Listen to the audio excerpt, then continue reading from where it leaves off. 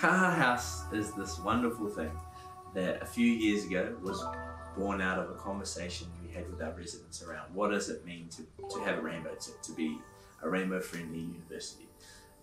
And one of the gaps that was identified is the unique experiences that our queer residents have when they come here to university.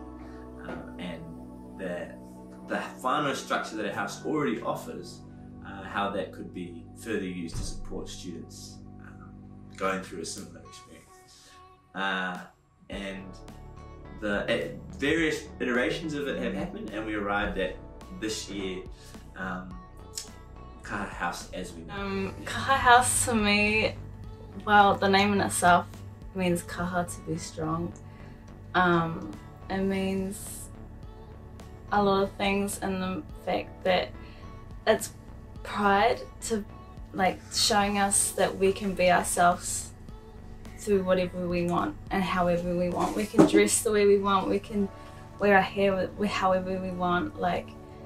It's all about self and being authentic and true to yourself.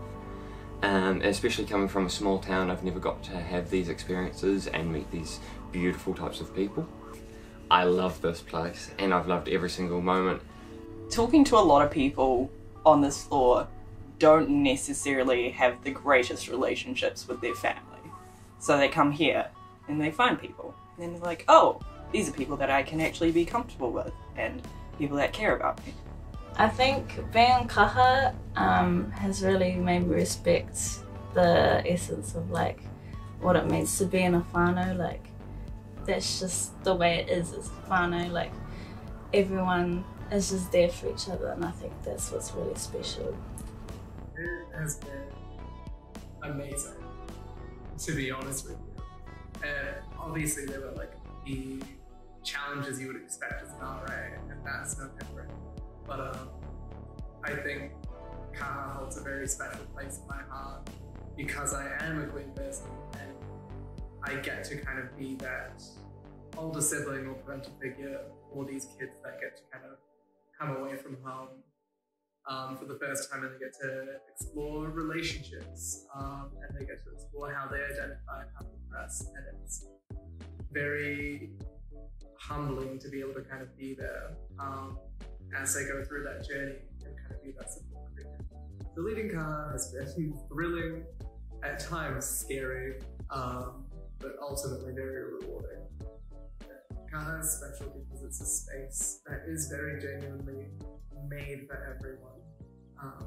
And I think it should continue despite whatever hardships that are considered, because it offers so much to the people who are part of it, and to the people who get added into it. There are residents who have joined on that aren't part of Kaha, but very much a part of that. We showed that a bunch of kids who usually are the outcasts and quiet ones, and definitely not your stock standard hero archetype. There's people who can put in the mahi and really come out on top. I had my own reserves about Kaha, about what it could be and where it could go wrong, and ultimately I am so happy it happened. It felt so vastly different from my first year, and I think it's so important to have that space made, because when you live somewhere for the first time that isn't home, you do get to have those conversations and questions, but knowing that this is a space that is even more so oriented towards that particular side of your identity is so helpful, so supportive, and very necessary. It's not so much plastering rainbows for every floor, because that's not what they're after. They are just after that sense of safety, and I think having a clear oriented floor in some sense, or some kind of form of that, is genuinely very essential and very helpful to be able to call yourself an accepting and supportive university.